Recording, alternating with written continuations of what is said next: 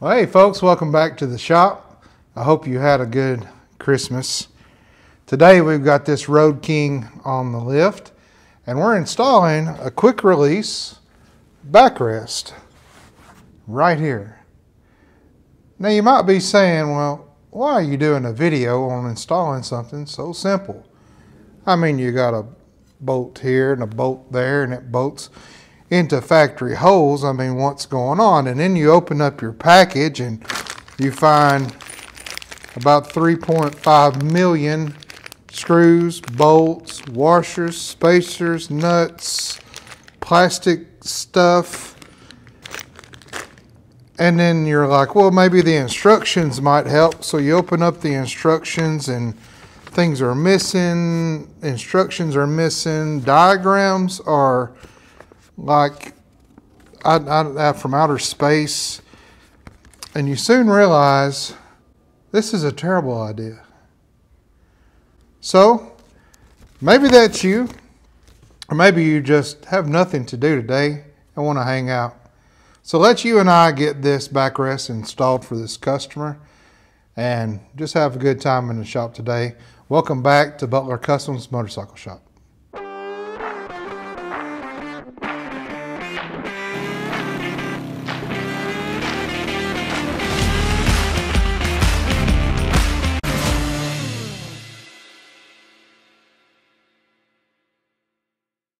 Well, the first thing a fellow wants to do is just take a moment and just soak in these details, these instructions.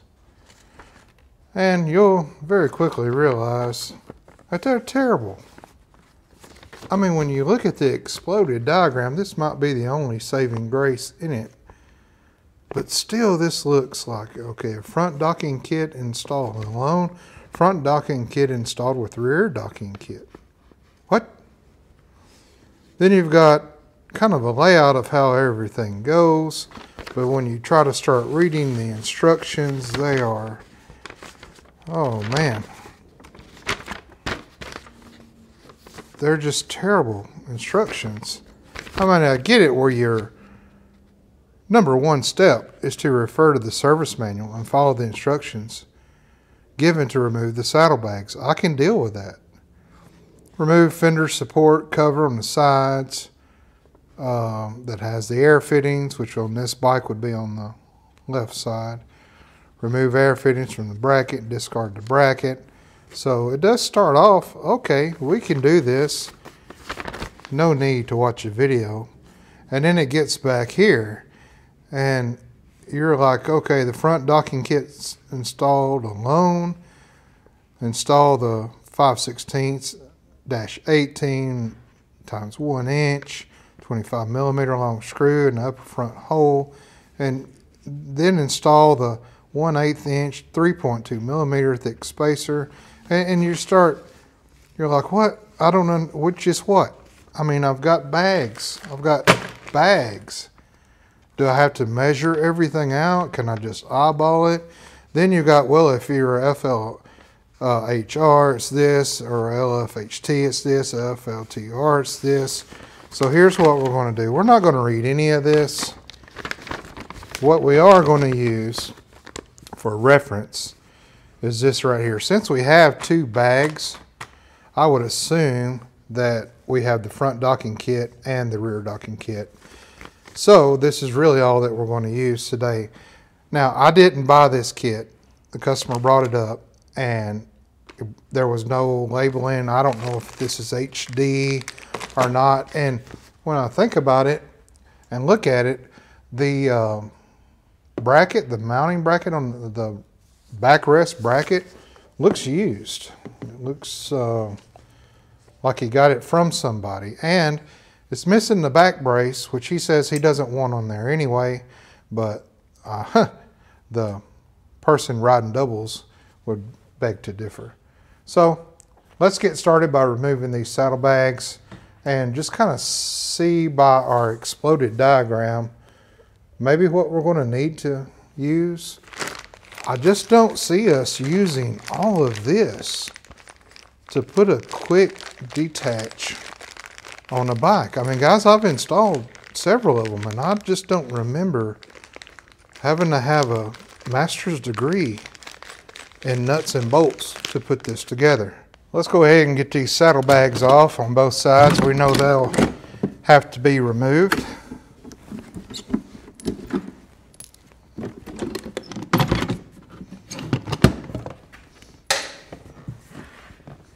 Now, if you're ever worried about your saddlebags coming off on you, if you put a lot of weight in here, or if you're just worried about somebody stealing them, if you park it at a hotel or a motel, these are easy to come out. You know, these little pins here, I'll show you, are really easy to break, and you could lose your bags going down the interstate. I've actually had to replace a couple bags because of that, and I'll show you why. The reason for that is these little pins right here. Now, I don't know if you can see that or not, but this pin is about gone. This is the only thing holding your bags on your bike. So you can imagine putting a couple gallons of milk in the bags and riding down the road on a Harley that vibrates, and this is what you got. These will break, and then your bag falls off going down the interstate, and then a minivan runs over it, and you've lost all your milk. And you have to replace your bags. So I use bagger bolts. Bagger bolts will replace this little clip right here that just slides out, and then you can slide in a threaded like nut that clips. I don't know what they're called, clip nuts, I don't know. And then you can just take a regular bolt, an Allen head or half-inch bolt head, whatever, and run in there, and then your bags are bolted into your bike. Really cheap upgrade. You don't have to buy the kits online, just go to your hardware store. They'll have the little threaded nut clips that clip up in there, and they'll have the bolts. Really doesn't matter the size as long as it fits through the hole and through the hole in your bag. So I usually try to match up about the size of this, and you can even reuse the washer here for your bolt head. So really good tip to upgrade if you've got Harley bags, because you will lose them if this starts to happen to your boat or your, what are these called? Twist thingies? Now this kit also come with these kind of adapters that the quick release sets on, and also this bracket with the rear and front holes for your air gauge. This bike only has the rear, so we'll be putting it in the rear hole. And you can see that there is zip ties here, and that's because he lost a bolt, maybe both. No, just one. He lost a bolt in his light, so we'll be putting in a new bolt as well. So I'm going to try to follow those instructions best I can, but they're kind of hard to understand. And they don't give a lot of pictures or step-by-steps.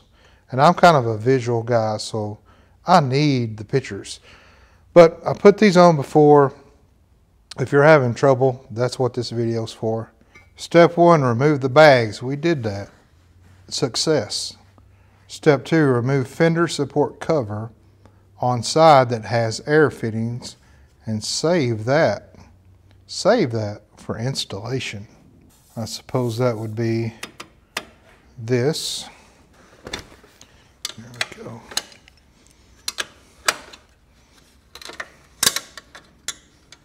They don't leave you really any room to put a socket on it. So we'll get a ratchet and wrench in there.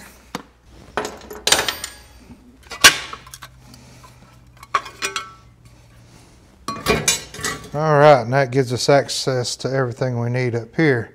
Step 3, remove the air fittings from the bracket and discard bracket. So it seems like we won't be using this anymore. And now I can get my they don't. Here we go.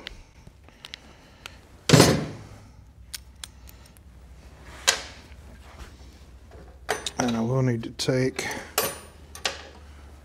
this off. Okay.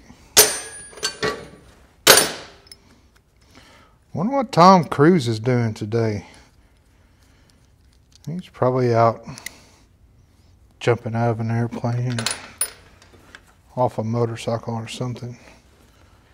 Step 4, remove and discard existing screws shown in figure 2 from each side of the motorcycle. Save the washers from the bottom screw for the saddlebag bracket installation. So what we're going to be removing, if I'm looking at this diagram correctly, and screws number 3, this one, we're not going to need the screw anymore, but we will need the washer, and that washer doesn't look like a very good washer, so we'll be replacing that with a new washer.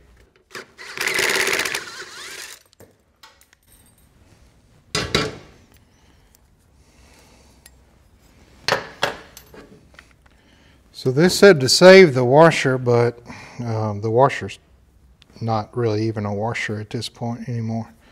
It's just a sliver of metal. Out of the back of this bracket fell this, which is supposed to snap into there, and it wasn't snapped, so I'm not sure why it wasn't turning. So we'll have to remember to put that back in as well. Well, we're doing pretty good so far. We've made it to the next page, and here's really where it gets weird. Now, it did say take it off on the other side, so I'll go do that now. Step 5, position the mounting bracket number 1 on one side of the motorcycle. So how does that, what is that? Position the mounting bracket 1 on one side of the motorcycle. Mounting bracket 1.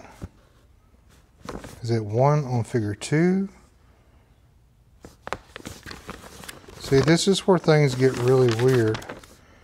Mounting bracket 1, is it up here?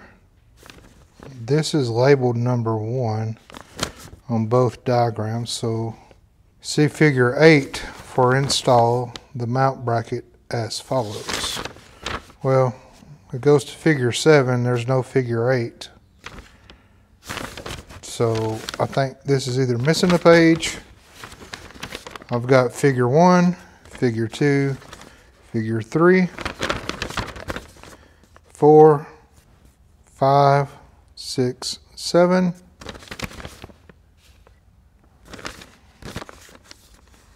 And then tables, 2 exploded views. No figure 8. So, we've got to kind of, I guess, look at the exploded view and try to figure it out. Okay, we don't need this setting down low like this.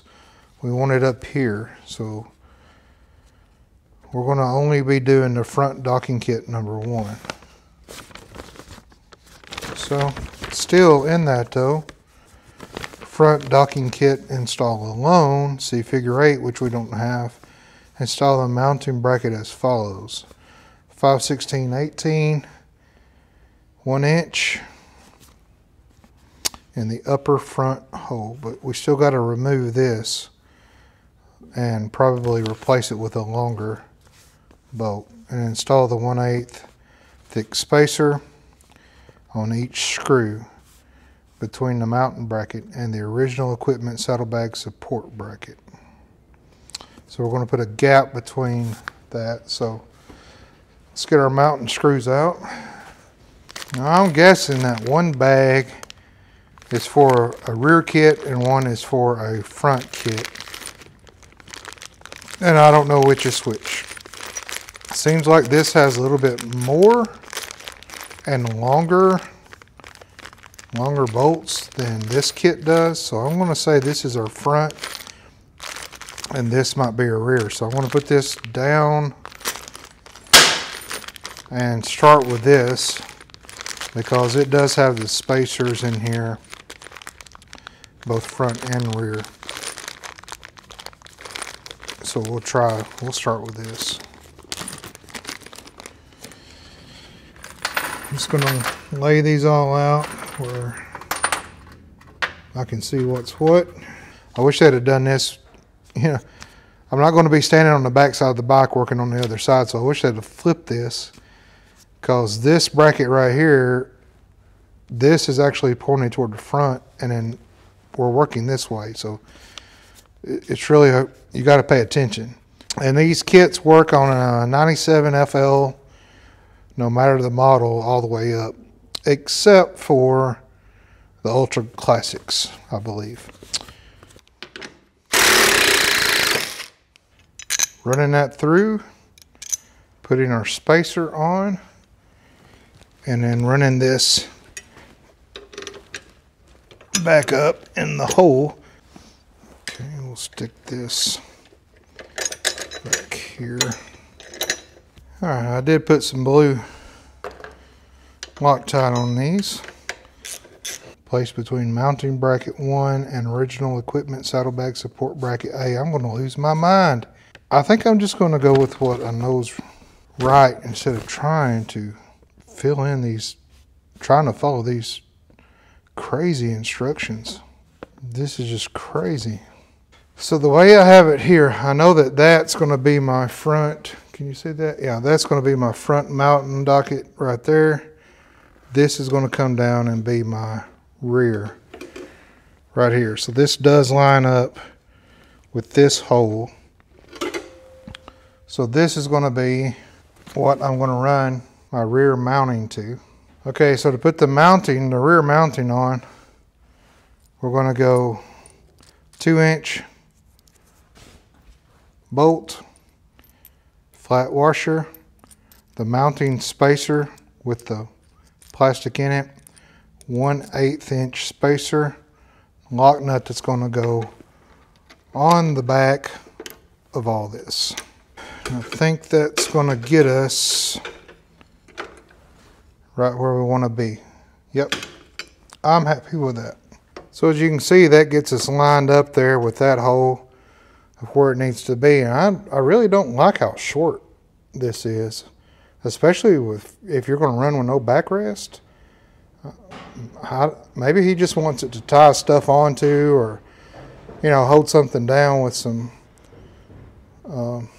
elastic straps or whatever, but it's awful short, considering where somebody's back is going to be. It's really just to keep your backside from sliding off.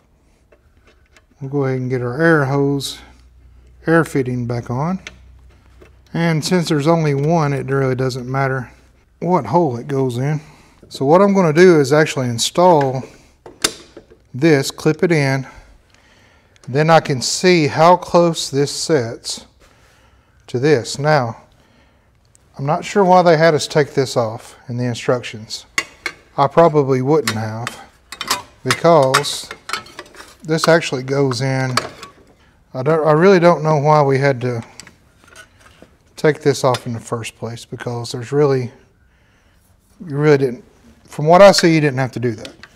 Now we can put our backrest back on just to see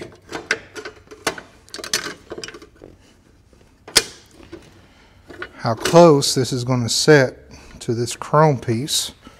And once this chrome piece goes in, there is going to be a little bit of a gap there, which is good because these need to be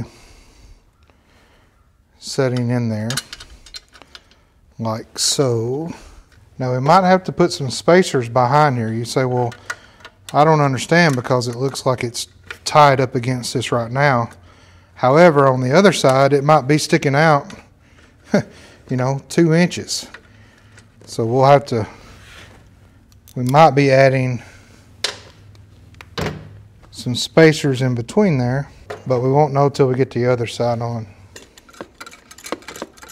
We'll run that back in. Now what I'm going to do, I'm going to leave this loose for now, because when I set my bags on, Then I'll move this up to wherever the pin is. Put the pin in. Then I can reach back behind here with a wrench and tighten this 7/16 nut or bolt up. So this leaves me a lot of room for adjustments. I don't want to set this where I think it might go, then put my bag on and try to twist my bag, because that's unnecessary pressure on the bag. When you set the bag on, put the pin through, then whenever the bag sets where you want it, you tighten that nut up. From what I can see walking over here, it looks to be lined up pretty daggone close there. So I think we're going to be okay and not have to space anything out on the side we just did. The only thing left on this side, besides putting our bags on, is putting this rear bracket back on. Remember this that fell out? Well, I've put all this back together and forgot about this. All this got to come off because I got to remove this to get this back on. We've got to take this off, which is actually 2 mounting points here. Now, you will see these break off a lot because there's a lot of stress put on this joint right here. If you have saddlebags and you're going on a trip and you pack your saddlebags down, all the stress is put right in this bend. So you'll see these break off quite a bit. So we're going to take these two out so that I can get this in the back of this, not this hole, but the one above it. Maybe I can just loosen them or take this one out, loosen this, and it swings. Hey, that's a good idea. Let's try that. There we go. Now, instead of taking this one all the way out and my saddlebag bar falling and support and all that, I think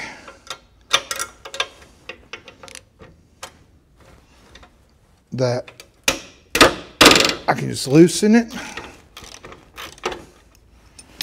and then this should come down. Good deal. Now we can take our little nut thing that goes up on the farthest one. We can clip that in, and that does not stay in good. What if I turned it the other way?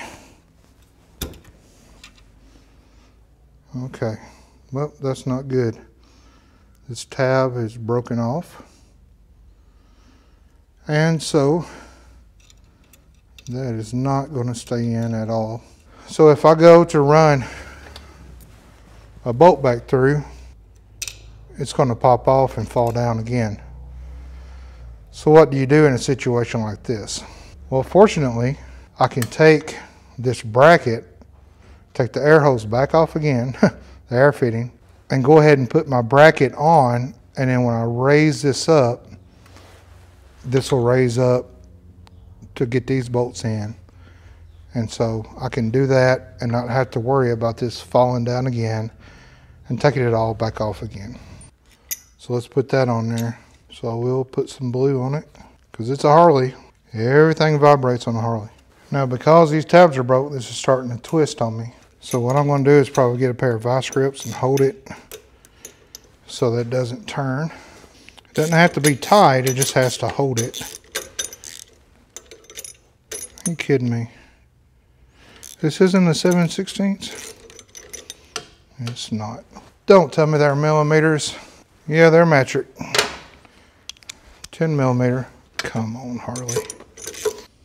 I'll line my other bracket back up. I'll even probably run this through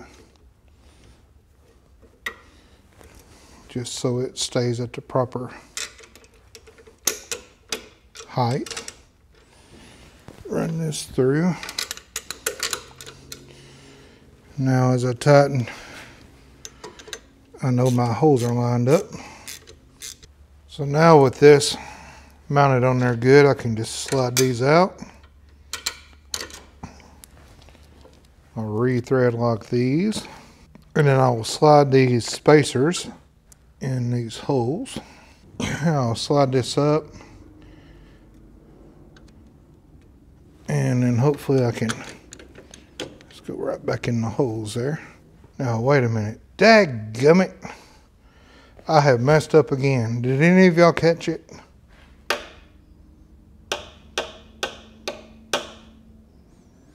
I'm an idiot, as you can see. As my wife will tell you. So guess what? Yeah, the reason we put that extended bolt in there was so that we could put that back on. That we didn't do.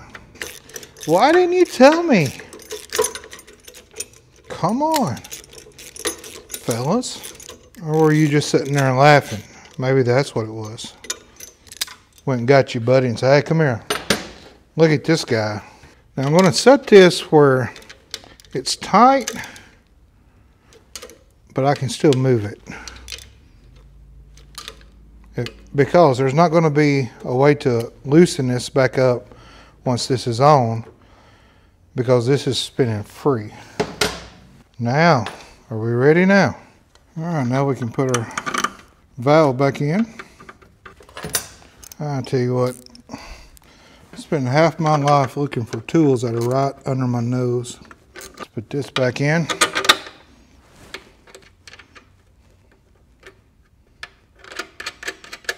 We'll take our bag, set up here, and then we'll see how close we are to everything.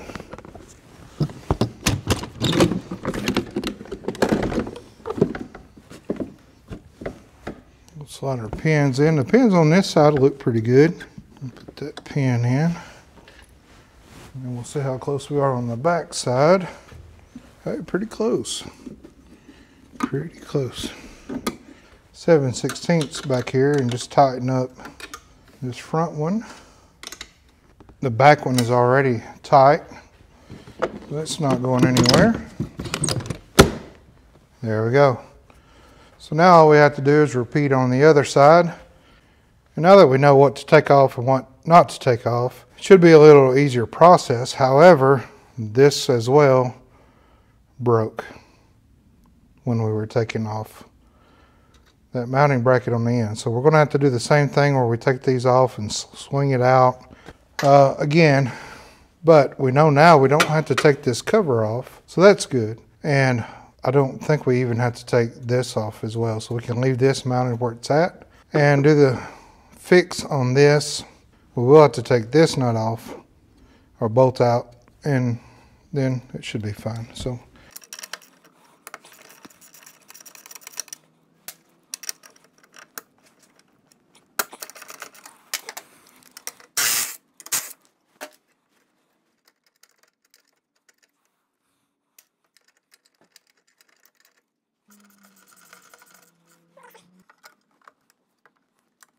they're new and they're tight.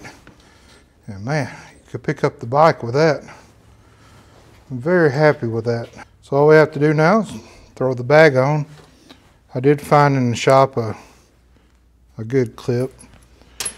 I'll of course ask him if he wants to go with the bagger bolts, but as of right now, we'll just put these back on.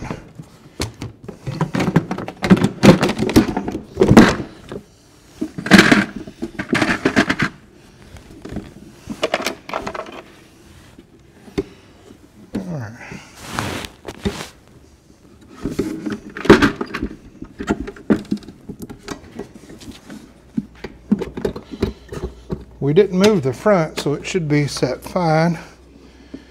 And we got pretty good on the back here, if I do say so myself.